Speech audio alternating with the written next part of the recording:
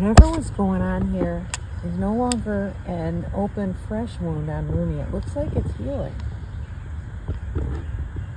No, it's not the way we'd all like to view ourselves or somebody else. I think it's good that it's, it's not like a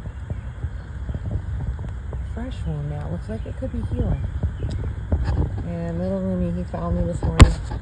It's never breakfast until Rumi eats.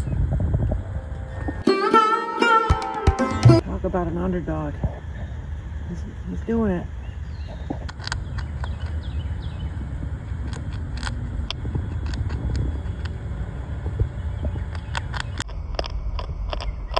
Not only are there nuts falling from everywhere, there's all kinds of different nuts falling, but check out these mushrooms that are showing up in the ground. Like, I keep seeing squirrels with mushrooms. That one's crazy. It's pretty big. And yeah, and there's like these nuts everywhere. So I'm trying to tell myself that Condo Girl's fine somewhere and that she's just having a great time eating.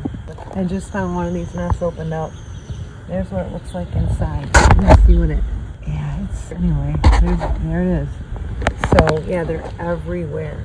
Yeah. And then there's these other things. I can't figure out what these are. But I think they're edible. I don't know. They're everywhere. These are bad ones, but there's good ones on the deck. Good ones. Like I'm a total squirrel. There's some, yeah, I don't know what they are. Someone pointed out to me, because I'm not very observant, that Sweet Tank is now much bigger than Big Tank. And Sweet Tank is female. It leads one to wonder, as the person pointed out and asked, is she pregnant? She could be. She used to be smaller than Big Tank. Here comes Slim. Slim, you want to go for another leg climb today?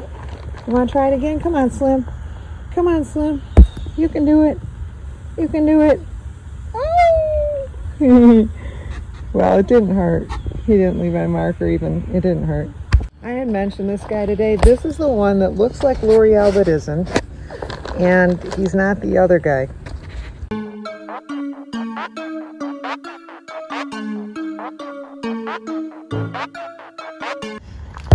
He's got a L'Oreal tail, but he's got two front paws.